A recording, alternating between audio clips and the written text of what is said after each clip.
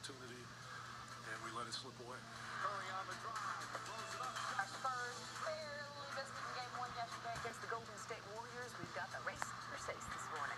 Live look outside the city cam. It's very humid out there. We're already at 67 degrees. Not much of a drop overnight. Rain is in the forecast, and this chance of rain may actually amount to something. Good morning to you. It is Monday. It is May 15th. Thank you so much for being with us this morning. It was a heartbreaker to watch our Spurs.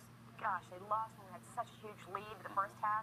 But Kawhi hurt his ankle, so we need to find out if he's going to be okay to play in the next few games. That's right. We're waiting for word on the MRI last night. Game 2 is tomorrow night in Oakland, 8 o'clock our time. We're not going to give up hope yet. It was at least a good game and a close game. It was a fun one to watch. Can't give up hope yet. Can't give up hope. Or give up hope on rain chances. Mike, it looks like we might get some this week. Yeah, finally by the latter half of the week on into the weekend. You know, when going back to yesterday's game, right at the very end, when Patty Mills had that steal, they boxed him in and didn't foul and got the ball, it's like, could it be? And not quite. Not quite. It was close. Anyway, the humidity is back, and that's going to lead to some rain chances. And the nice thing is, it's not just a chance of rain for an afternoon, but it will be an extended rain opportunity throughout the latter half of the week and the weekend. Now, we've got a lot of clouds you can see off in the distance there, as well as the humidity, which has come back.